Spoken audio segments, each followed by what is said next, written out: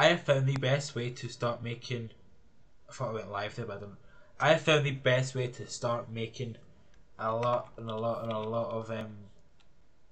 of food easily.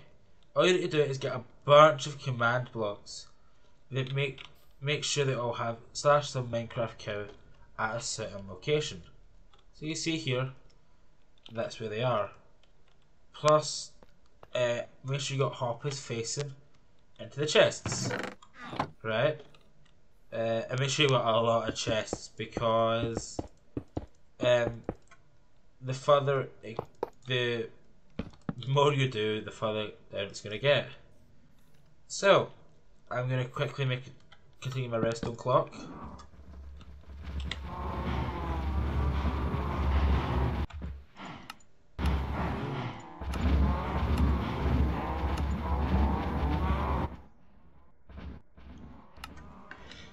Then the anti-cramming kicks in, and then once you're done, break the circuit, and then run /kill at e type equals kill, and it'll kill, and then go up, pick all your little meat up, and throw it in hoppers,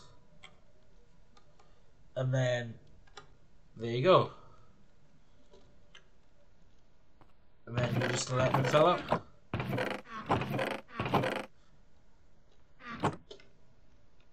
And you can probably do.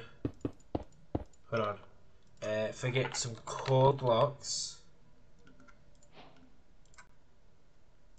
We do hopper. And then we fill it up with beef. Oh, nice one for it.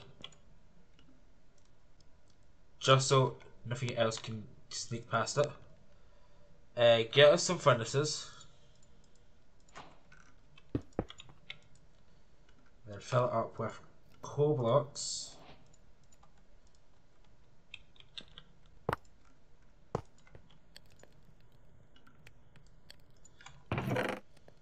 Spike that in there. And then do that. And there you go. And then just gonna start cooking until the day it dies.